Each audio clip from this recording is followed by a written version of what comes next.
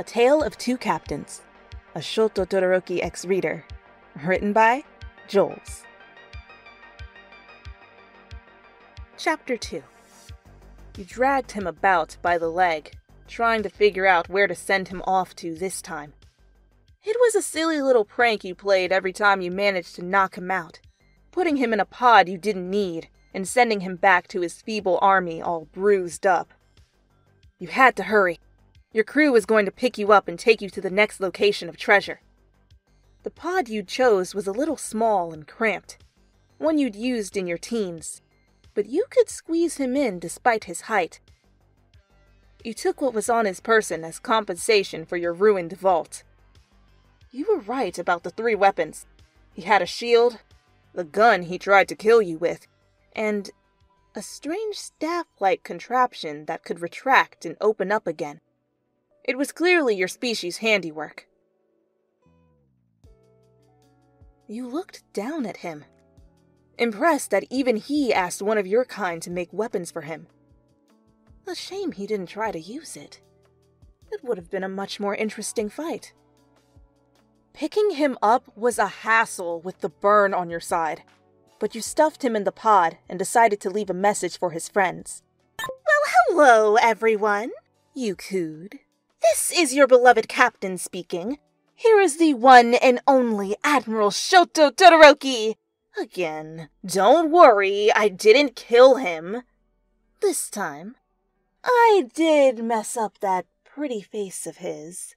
You laughed and wiped a tear from your eye.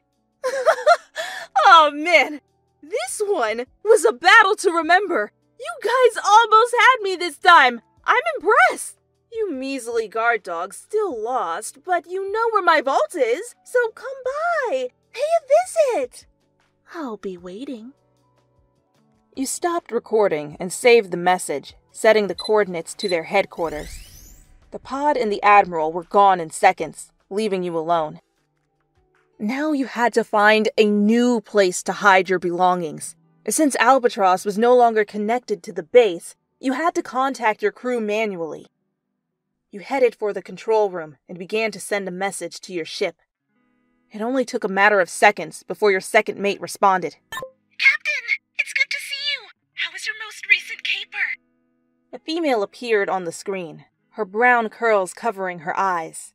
You smiled and waved at her, leaning back in your chair with a sigh. "Successful. With a few minor inconveniences. I got shot, and the Admiral decided to pay a visit. He ruined my vault."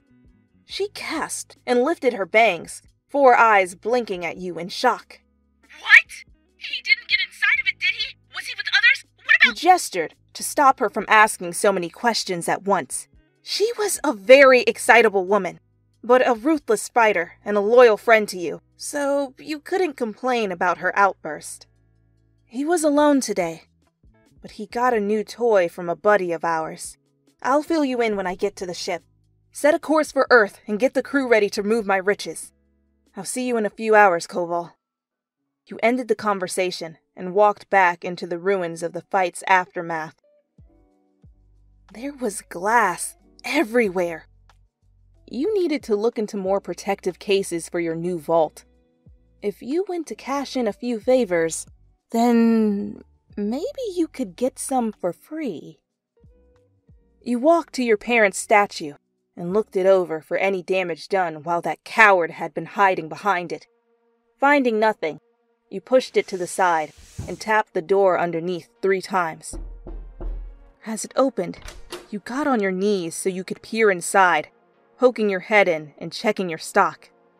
The room was filled to the brim with weapons of all kinds, stolen artifacts from kings and queens, rare minerals and substances, and the most important of all these treasures, money. Millions and millions of quids covered the floor, so much so it wasn't even visible. There were 4 generations of loot in this one room. 4 generations, and yet you were the only one that remained standing to this day.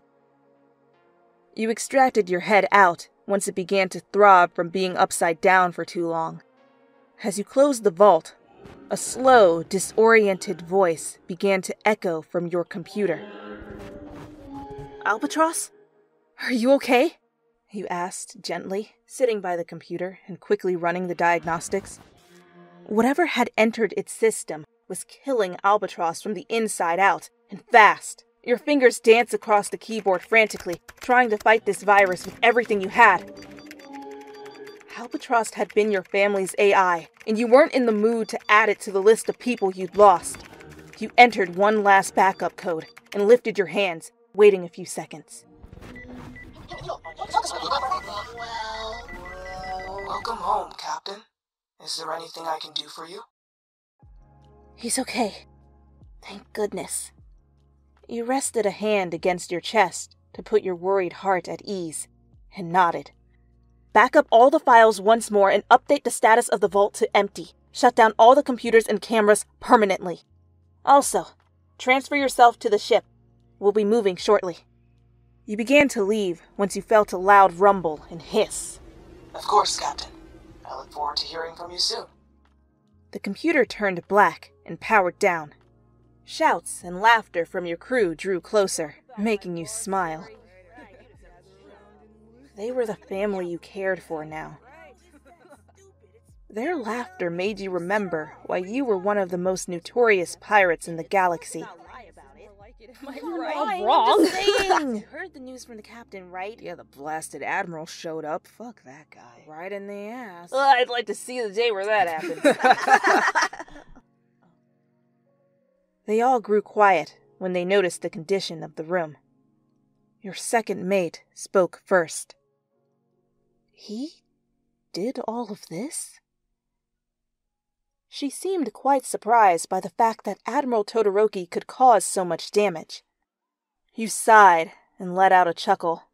I admit, I got a little trigger-happy when I saw him. He and the devil's wife had a lovely date today. Everyone gasped and began laughing hysterically, throwing crude jokes around for a bit before starting to clean up. Guns up his ass, see what I tell you? Tell me anything. I told you everything. That's exactly what I said. Isn't that what I said? That's not what you said. No, I think that's what he said. Koval, you weren't even listening. I was listening. No, you were talking to your best friend the whole time. Don't be mad just because you don't have any. I'm not even in that. Not Alright, me. you know what? It's not even funny anymore, so can we just clean up or whatever? You know what? It's not even funny. My feelings hurt, so whatever. Dude. As you retreated to a ship, you felt a small tug on your shirt. You looked down to see the smallest member of your crew.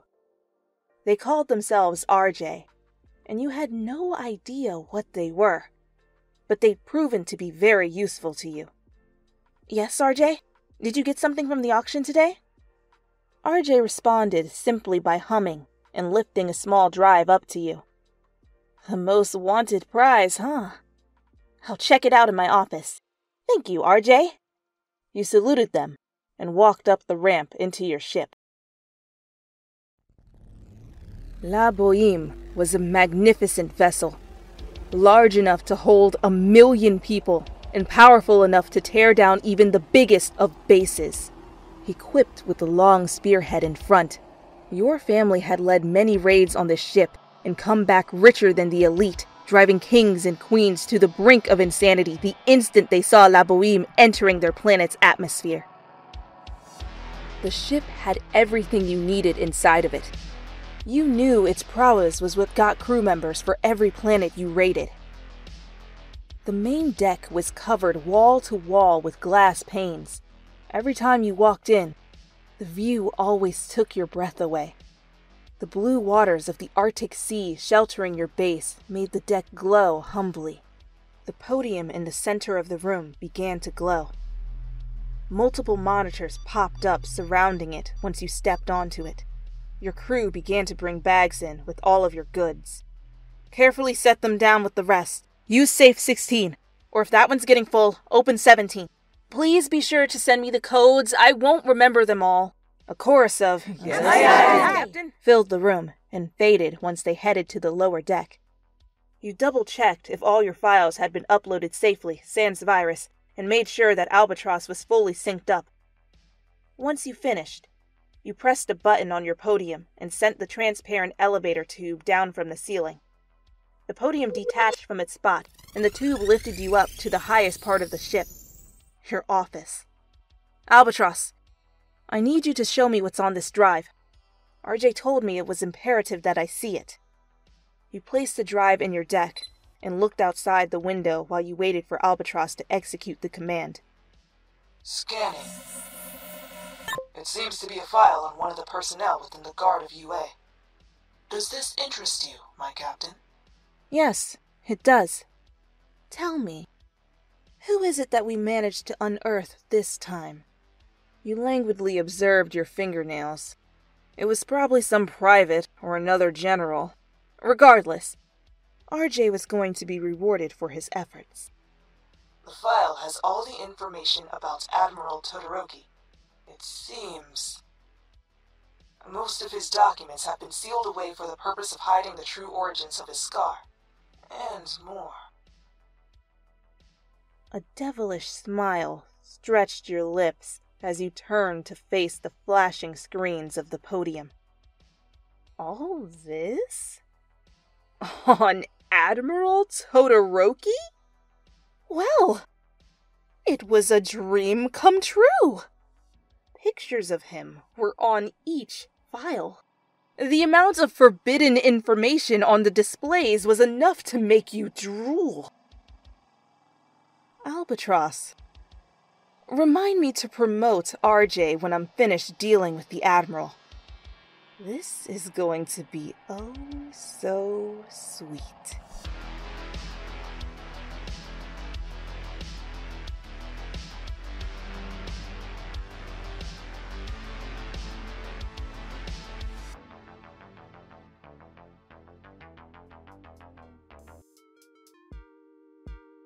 Powerful enough to tear down even the biggest of vases. I just said vases. Flower vases, cacti vases, vases filled with chocolates that people give you on Valentine's Day. Nope. Vases filled with those glass marble things that you get from the craft store or whatever. It can blast all the vases. Flowers. I know what those are.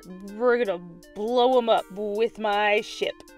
Imagine if Todoroki wakes up while flying to the headquarters, just squished up in this pod. He's just like, dude, what the hell? He's just distraught. Like, what in the name of prepubescent tomfoolery is this? That was a weird laugh. Like, oh ho ho ho, ho ho ho, Merry Christmas.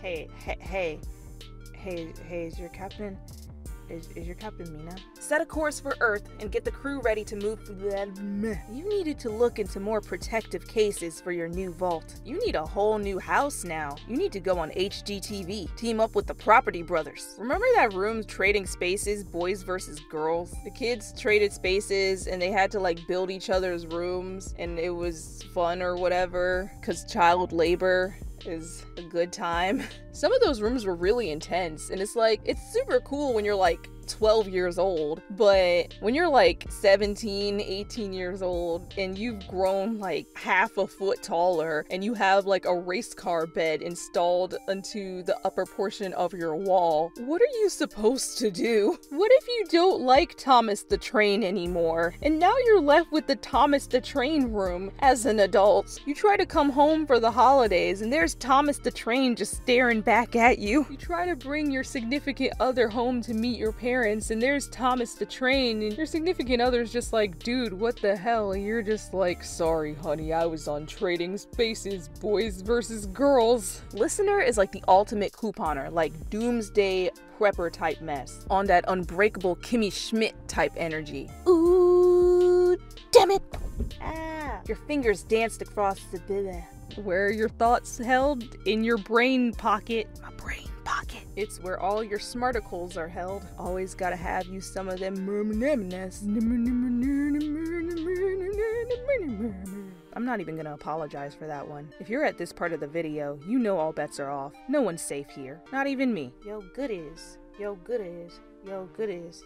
Yo goodies. The podium attack. I let my dog in here, and all she did was eat glitter and some spaghetti sauce from one of the bowls I left in here.